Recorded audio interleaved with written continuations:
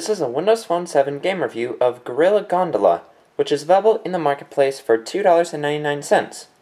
Now, it's not actually an Xbox Live game title, but it's a game from a pretty big company, it seems like, and it's really high quality. It definitely could be an Xbox Live game title. It even has their own version of achievements here, which you can unlock. They just simply don't integrate with your Xbox Live achievements. So it's a really innovative game, and I absolutely love it. There's all these levels that you can unlock, and you could probably get 2 hours of gameplay out of this, but then you have a big incentive to go back and replay games because it's tough to get a perfect score on the first try. It's actually tough to get a perfect score on the third try. So there's a lot you can go and replay. And to unlock levels, you need to do certain things, like this one here. I need to complete Crystal Cave, I haven't done that, and I also need to defeat 25 agitated birds. So it keeps you playing, and it has some really great gameplay. So let's go to Crystal Cave, and I'll try to beat that one. And the game is also Mango enabled, so that works perfectly. You can just jump right to your text message, and then jump right back to the game. So it's always really great to see. Music in the game is pretty good, and the visuals are really nice. Has a cool visual theme here, and the gameplay is excellent. What you do is you basically control your whole character just by swiping up and down, and then you tilt the phone in order to get a little extra control here. And crap, I did bad there. And so by using these controls, you have to navigate your character through this maze of all these different elements. So it can get really tough.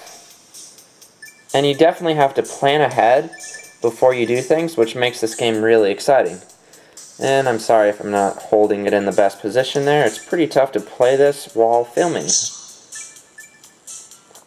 So as you can see, that's what you do here, and you can also jump a little lighter if you swipe up just slightly, and you'll jump higher if you swipe up harder. So it's a very accurate game, really fun, and then sometimes you have to make sure a character goes through those little gates there.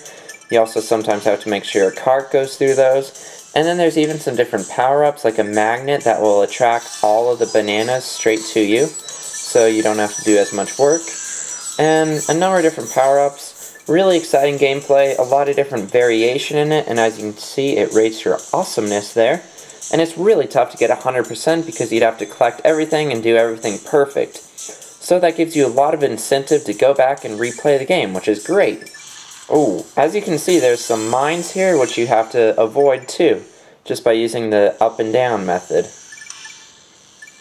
And you have a certain amount of lives in each level, and you can also get a life increase just by collecting enough bananas.